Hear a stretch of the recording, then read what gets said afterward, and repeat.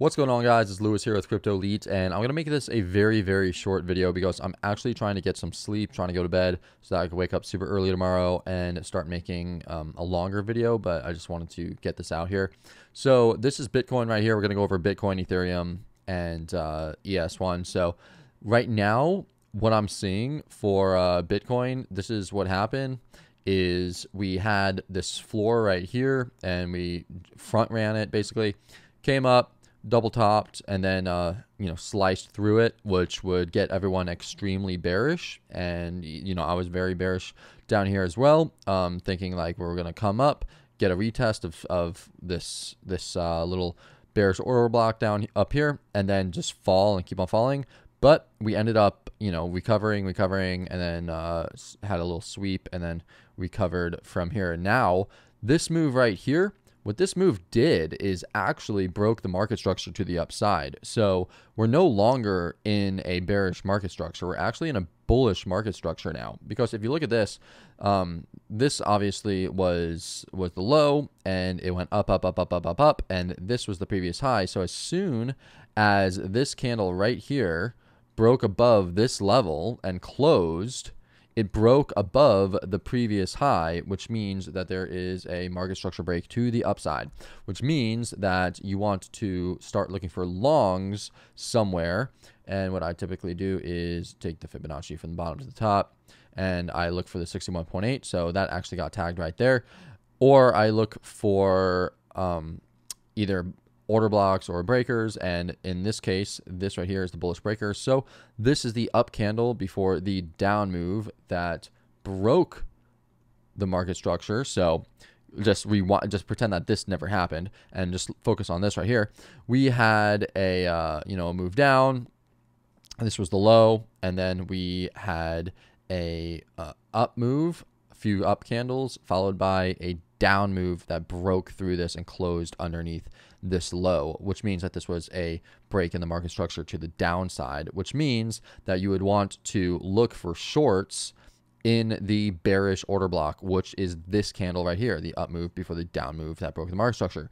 But when this ended up happening and this ended up closing up above the bearish order block now becomes a bullish breaker. So somewhere within this whole entire bullish breaker is where you want to look for longs. Typically, like I said, I like looking for longs in the 61.8 if it lines up inside of a bullish breaker.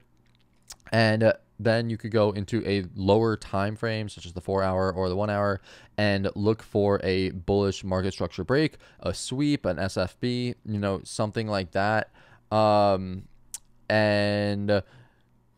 hold on a second, a SFP. I don't know why I said SFB. I'm thinking of Sam Bankman-Fried. But yeah, so you just look for things within the breakers or order blocks.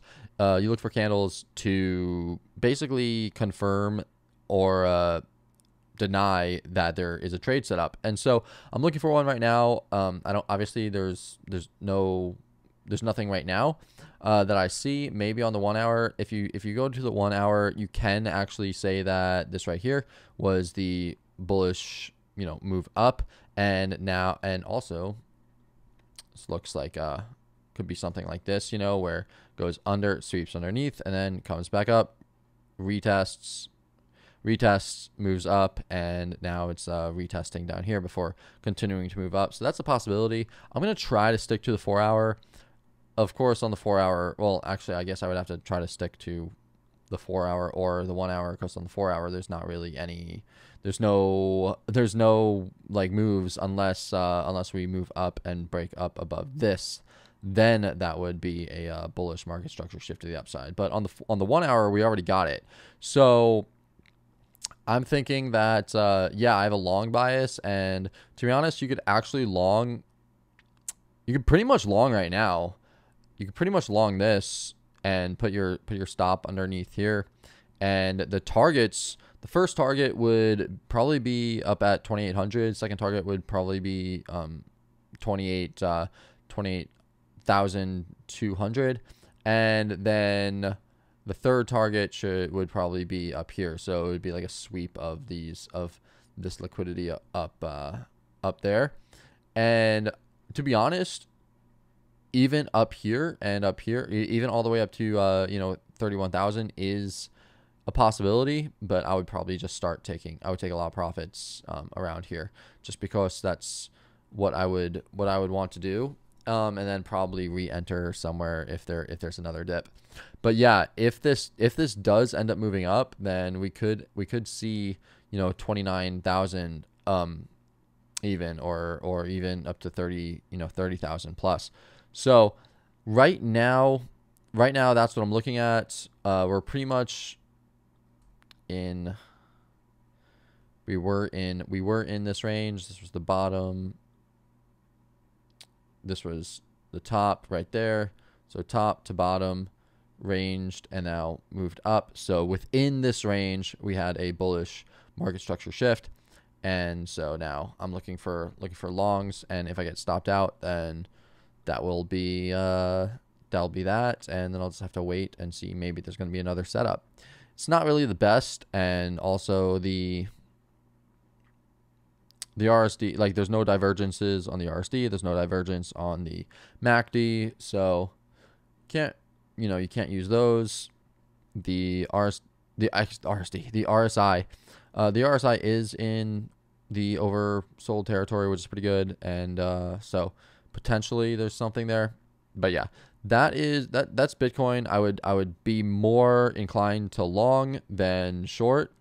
Of course, you know, you got to have your stops in, and if we end up coming down, you know, down here again, I'd probably just want to get in somewhere down in by 2,500.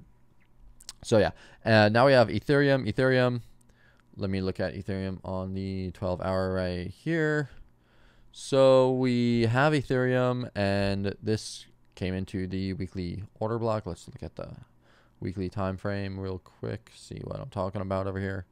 So we had the down, this was the low, this was the high, and well, first this was the low, this was the high, and then it broke through, so this became the weekly bullish order block. So somewhere within here you would expect some type of bullish candles, and we ended up obviously getting that because we moved up here, and then things started looking pretty bearish. But this seems to be just a draw on liquidity so far. Like, that's literally what this seems to be, is just draw on liquidity. So because this was, let me get this out of here, because this was bought up so quickly, and it's like all of this time it's just bought up, and then we had this move up, that's sort of like a confirmation. So and also we came above these highs, which I think is pretty significant as well. I would look for longs. So just like before, you have the low, you have the high plotted out. 61.8 is pretty close to this. I would probably get in right here at 1,836 instead, because this is the, actually, hold on a second,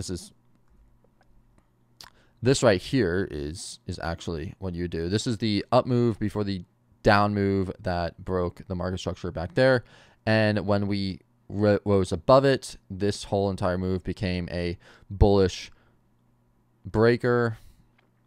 Sorry, not bullish order block, bullish breaker, because it was, when we came down here, this move right here became a bearish order block. So we would expect the price to come up here, and somewhere within this get rejected and fall down to probably around here. But it didn't. It just kept on going up, and it came up above it. So now this bearish order block turned into a bullish breaker. So technically speaking, anywhere within here you could get in. I'd rather get in underneath the 50, because underneath the 50 is the value zone or the discount area. And also this right here lines up pretty well, so with what I'm looking at, because this is major resistance. So I would probably want to do this for Ethereum, something like this, and potentially target up here, to be honest. 2023. This is obviously a better trade, better R trade than this. Let me do this. This would be the trade for for Bitcoin, well, actually, you know, first you would do this 2.7 and then 3.4, and then eventually you could target up here. But for Ethereum, I think that you could just target up here like originally. So either Bitcoin or Ethereum is pretty good. Either way, I am long. And either way, if it does end up coming back down, then I'm going to have to get out of my long positions. Personally, I'm not actually long in Bitcoin or Ethereum. I'm long OP, Optimus, because or Optimism, because of this right here, this huge trend line, tagged it at the 78.6. So I scaled in, and I am now in this trade. So I'm hoping that we get a big move up. That would be pretty awesome. As you can see, we have the downward price, and we also have an upward RSI. So we have a divergence in the RSI.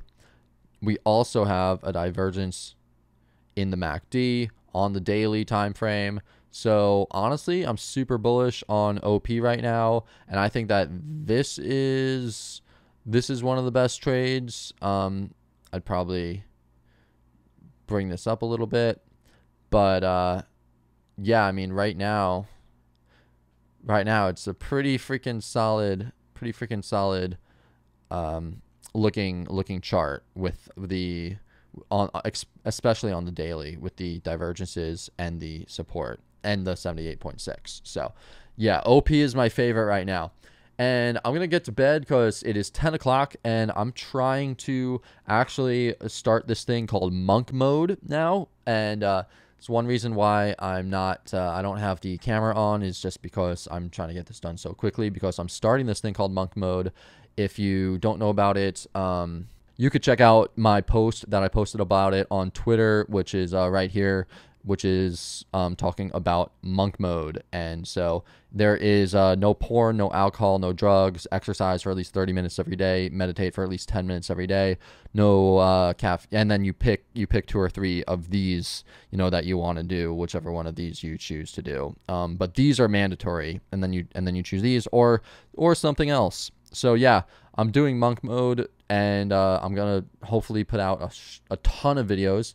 I'm also working on a lot of educational content, so I'll start putting that out, and I'm actually going to put that out tomorrow, some stuff on candlesticks, and I will start to actually do daily videos. That is one of my goals during monk mode for the next 21 days. So let's see if I could actually do it. It will be pretty awesome if I can. And so, yeah, I'm going to end this right now so I could get to sleep, so I could wake up early feeling refreshed and get started on some of these educational videos. But yeah, that's my Bitcoin and Ethereum market updates. And the last thing is that, I mean, this is pretty solid too. It's still above, I mean, 4,200 is really the area that I wish that it would stay above. But yeah, I mean, things are looking pretty bullish for the most part. So I'm not looking to fade too much. All right, I really need to go to bed. But yeah, OP is my favorite right now. So I'm gonna go to bed, and I will talk to y'all tomorrow. Bye.